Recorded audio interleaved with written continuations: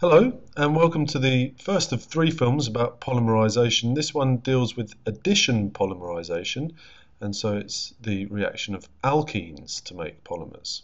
Okay, hopefully by the end of this film you'll know what an addition polymer is and how you can represent its formation from alkene monomers. And in addition to that, you'll be able to look at a polymer chain and decide what monomers we might have used to make that polymer chain. Okay, first of all, let's just introduce what polymerization is. Okay, polymers are basically just very, very long molecules that are made from monomers, which are basically repeating building blocks. So a little bit like daisy chains. The daisy chain is the polymer, and the daisies are the monomers that we use to make that chain. So they're like the monomers are the links in the chain.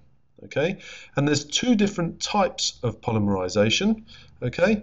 There's addition polymers, which require a carbon-carbon double bond, and there's condensation polymers, which involve the loss of a small molecule like water.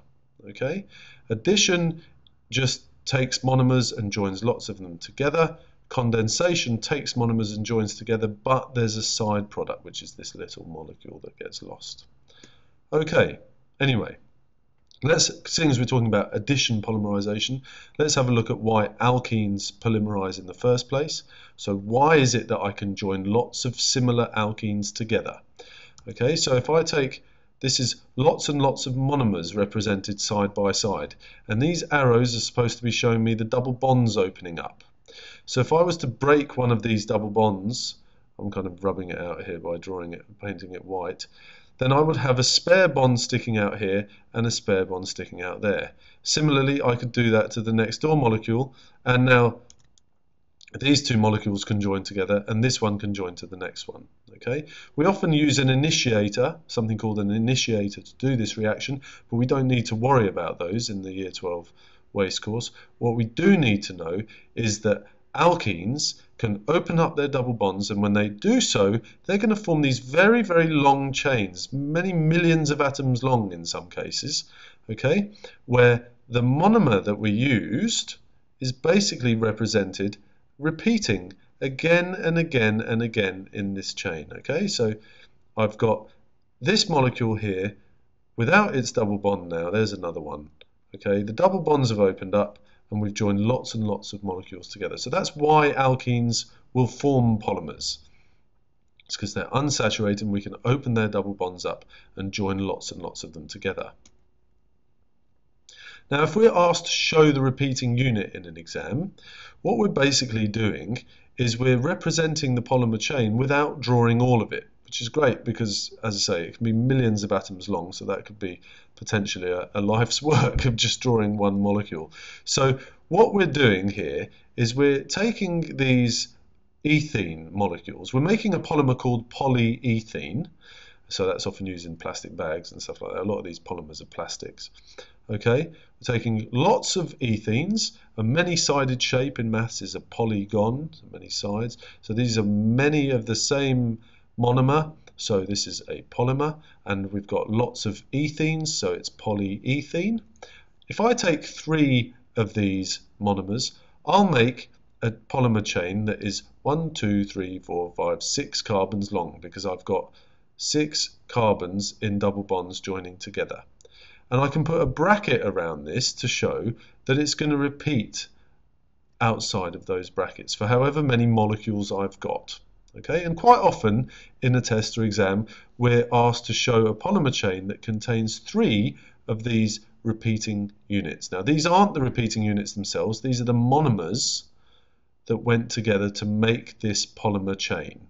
Okay, but remember, if I'm showing the repeating unit in an exam, I'd need to have the double bonds gone, the monomers joined together, brackets at the end to show that now my this is basically just repeating outside of the brackets, and these bonds going out of the brackets to show that there's a continuation here. Okay, so that's how I show repeating units. I could also draw polyethene as simply one repeating unit, but as I say, in an exam, they're often asking you to draw a length of the polymer chain that shows 3 repeating units. Okay? Right. Things to watch out for when you're drawing these repeating units. Well, one of the main problems that people have can be avoided if you draw your alkenes like this. That is to say, you've got your double bond here and 4 groups attached to it. If you just look at what this molecule is, this is propene. So I could also draw propene in this way. Okay? Now, the trouble with doing that is if I then take this monomer and join it together lots and lots of times to make a polymer, I can end up thinking that my repeating unit has 3 carbons in it because this monomer has 3 carbons in it. But what we can see, hopefully, that the person who does that, what they've done wrong, okay, is that they haven't noticed that it's going to be these 2 carbons that form the backbone of this chain. This one's not going to be in the polymer chain, it's going to be sticking up. So as we can see here, the correct repeating unit shows that we've got 2 carbons and 1 sticking up here. So this CH3 group is not forming part of this chain, it's sticking up off it. And it's much, much easier to get these questions right if every time you're given an alkene, whether by a structure like this or by name, so we're making polypropene here, or polypropylene, which is quite often used in crates and things like that.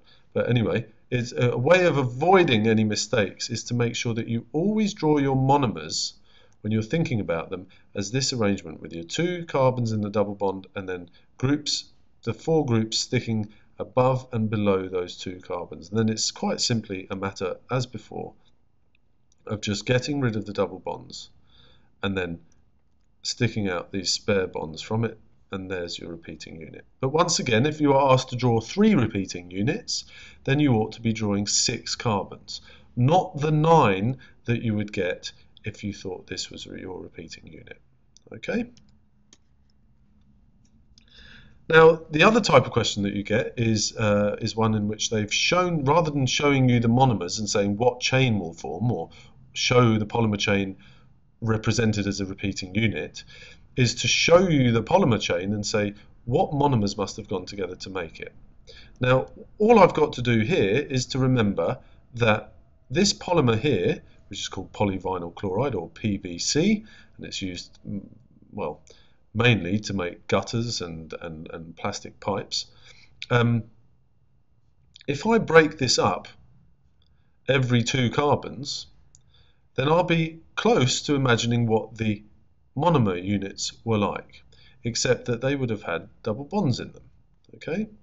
So what this shows is that this chain could be represented as this one repeating unit repeating n times, so any whole number of times, brackets at the end of it and bonds coming out to show that there's a continuation. So there's my repeating unit. As soon as I've spotted the repeating unit in the polymer chain, all I have to do is just to draw it again, but with a double bond.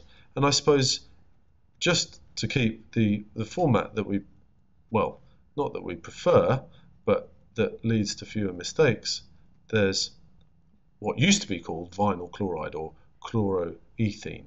Okay? So anyway, there's a polymer chain broken down into the monomers that made it up. Now you can kind of get slightly trickier questions. This one doesn't, these 3 polymer chains all actually have the same monomer, okay, because if I break these chains up every 2 carbons, I'll see that every one of these chains, although they look quite different, the chains themselves that is, every one of them is made up of the same monomer, which is actually called styrene. So these polymers are called polystyrene, and there's lots of different types of polystyrene which affects its properties, but every single one of them has 2 carbons, a benzene ring on, whoops, that's a horrible looking benzene ring, but hopefully you can see what I mean, a benzene ring on one of the carbons and hydrogens on the other 2 carbons, oh well, on the other carbon, 2 of them, and hydrogen on the carbon that's got a benzene ring. So this is the monomer that I use to make every one of these 3 polymer chains. Even though the polymer chains do look a bit different, I'm just breaking it every 2 carbons and making sure that every one of my pairs is the same. Okay, because when I make an addition polymer, all my monomers are the same and I don't get any byproducts. Okay, so just to illustrate what I mean by that point about making sure that they're the same, if I was given this polymer chain, and I'm not drawing all the hydrogens in it, okay, but let's say I was given the length of polymer chain that maybe had a benzene ring here. My benzene rings are horrible today, and another one there, and perhaps another one here, and maybe another one there.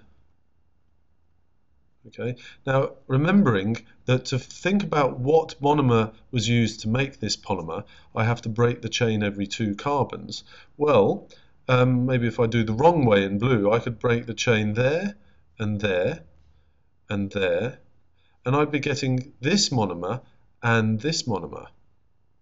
2 different monomers, and I want to avoid having 2 different monomers. So the correct way, which I'm going to show you in green, also involves splitting the chain every 2 carbons, but the way I'm doing it here gives me identical monomers every time. So that's just a little thing to watch out for. When you're splitting your chain every 2 carbons, make sure that the monomers you get are all identical to one another when you had an addition polymer. Okay, so our aim at the start of this film was to understand what an addition polymer is and how to represent the formation of one from alkene monomers. Hopefully that's clear now, and hopefully you can also see how a polymer chain can be broken, or not broken down, not how we break it down, but how you can look at a polymer chain and decide what monomers we must have used, or what monomers we must have joined together in order to make that polymer. As usual, if there's any questions or any areas that you find a little bit confusing, come and find me or post a comment on YouTube and I'll do my very best to help answer those questions.